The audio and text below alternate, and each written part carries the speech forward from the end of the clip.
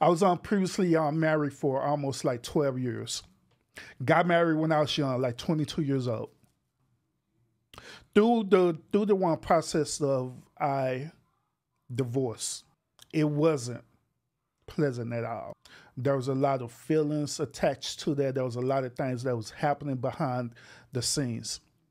Now, I'm not going to go into the extreme details about the things that was happening behind the scene, but there's one key detail that I want to share with y'all. Throughout my process of transitioning from being a husband and now I had to learn how to co-parent, it was hard as hell. I'm that type of one father that I've been taught that I'm going to be present in my children's life regardless. They mother made it hard for me to do that.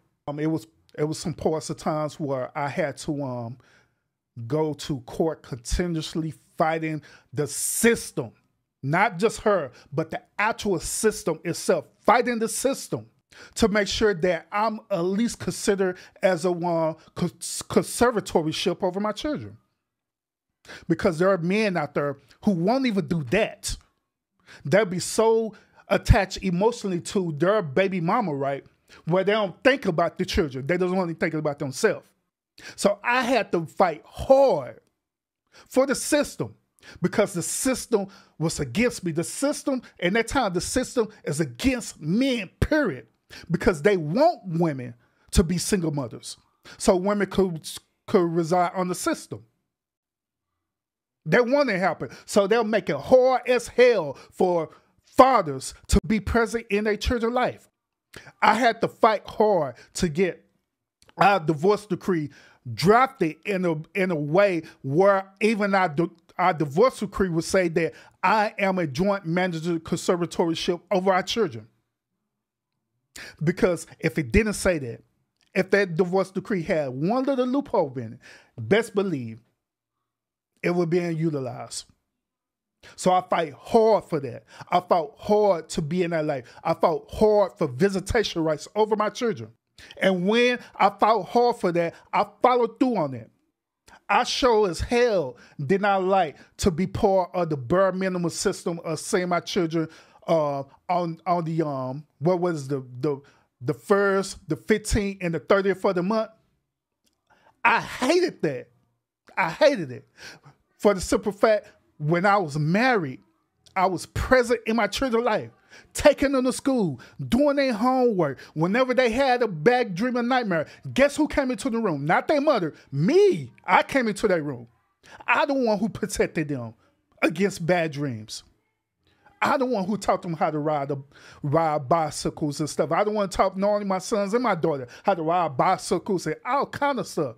Teach my son how to fight, all kind of stuff. I was that active in their life. Even with their activities that they had, I was very active in their life. Just imagine that every single day you active in your children like that, just like that, it's gone. Where you no longer get to see you no longer get to tuck your children in bed every single day like you used to. You no longer get to always be a part of their activities or things that happen in their life. I was determined to be present in their life, period. I remember me losing my job. I ended up not only losing my job, I ended up losing a sense of purpose. I remember losing my car. Through that all, I still made a way to still honor that bare minimum of that visitation. I literally would sit up here and either ask my homeboys or whoever, right? Or if I even had to hustle, I literally hustled. I had to hustle just for some gas money. Not gas money, but bus fare. Because at that time, I didn't even have a car. I had to hustle for some gas, for some bus fare, just to catch the bus all the way over and just pick my children up. I remember at one point in time, it had got so bad, right? It was actually a point in time where I was literally homeless for real, y'all. Literally. I was literally standing out on the streets because I didn't have nowhere to go. They had no job, no nothing. But I didn't want my children to know that I was that way. So I'll sit up here, catch the bus from wherever I was at, right? Go over there, catch the bus, and back then my children was all still young. Caught the bus, We all ride on the bus, and I just made the bus ride exciting for them. Like, hey, we all on the bus, make it all happy for them, right? But deep down inside, daddy hurting, like hurting bad. Catch the bus, and we'll catch the bus over to their grandmother's house. They didn't know that their daddy was homeless. But I never gave them appearance that I was. I wasn't out looking like a homeless bum on the street. But I was literally homeless. But catch the bus over to their grandmother's house, and we'll stay over there at their grandmother's house, whatever, spend time, whatever. My mother, she would give me like, a little bit of money because still I wasn't working at that time, just to spend time with the children and take them places. We'll catch the bus, we'll go to downtown and do all these different things, right? I remember when I finally found the job right now. Keep it also, or another thing I want to tell you too, keep in mind that not only the situation was happening, right, but I also was on child support. Okay. But since I wasn't working, guess what happened with child support? Arrears occurs. So when I finally start working, finally thinking that I have a foot in the door, right? When I finally have a foot in the door, right, y'all, guess what? That's what child support started kicking my butt, y'all. Child support started taking out on my arrears, saying, man, I ain't lie. Man, I remember that time, man, I used to be crying because I didn't know what to do. Because child support would take all this stuff out. I only had like a $2 check, y'all. And I done worked there like 40. Imagine working 80 hours a week, right? Working hard as hell. Plus overtime. Because I working hard as hell because I wanted to get somewhere. Working hard as hell, y'all. To only get a $2 check back, y'all. But I never showed my children that. Never did.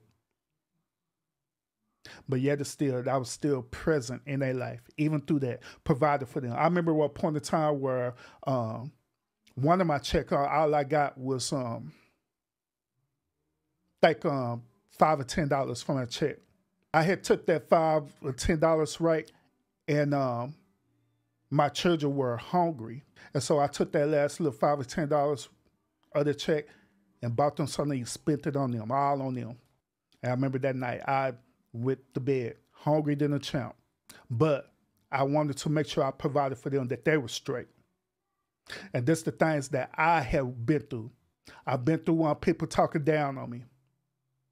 I've been through people ridiculing me. I've been through people thinking that they're better than me. I've been through people talking, about my pride and ego.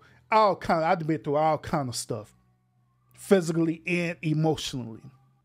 So I'm saying all this to y'all, especially the men out there right now. I'm saying all this to y'all is that I understand what it's like to dealing with, at the time dealing with a baby mom or a child mother where, they be so vindictive, where they try their best to try to prove that you're not worthy of the very seed that you created. I've been through that. So I understand the emotional part of it. I understand that sometimes it comes to that point. I'm not going to lie. It even came to a point of me where I had that thought. I had that honest thought to where, like, man, I don't know. I'm probably just going to give up my rights because I just don't want to deal with this no more because it is too much. Had that thought. But yet still, I didn't do it. There's absolutely no excuse for you not to be present in your child's life, period. I don't care what that woman did to you. I don't care what that woman said to you. Who the hell cares? What matters now is your responsibility as being a father to your children. That's all that matters. That's all that matters. Because when they grow up, one or two things are going to happen. They're going to either grow up and remember you being a father, being present in their life, the times that you was able to be present in their life. They're going to remember that. And they're going to honor that. Or they're going to remember when you end up being a little, be honest with you, being a straight little bitch and bitched out and decided that you don't want to be present in your child's life and you was the one who helped procreate them. They're going to remember that. And when they remember that, that's when you create these whole beta males out here or these modern day women out here. Men, with no matter what it takes in your situation. Still be present for your children's life, because it depends on your legacy, depends on that, for real. Don't give up on them, period. Because it is not the children's fault that you and the mother relationship ended, or however way it happened. It is not their fault. It's not their fault.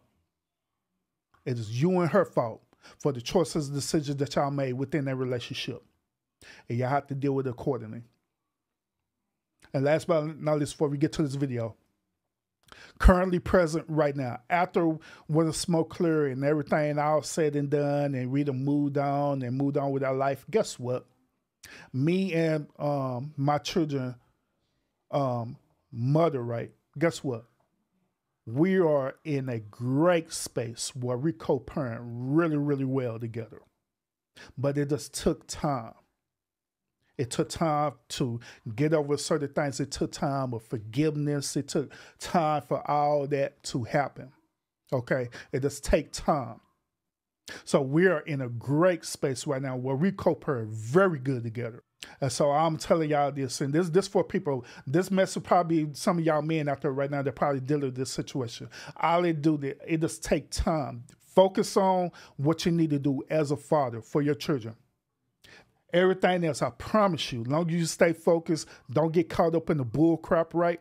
I promise you it's going to work itself out. I promise it will. But to stay focused on what you need to do as a man to stay present in your children's life, because it's going to work itself out.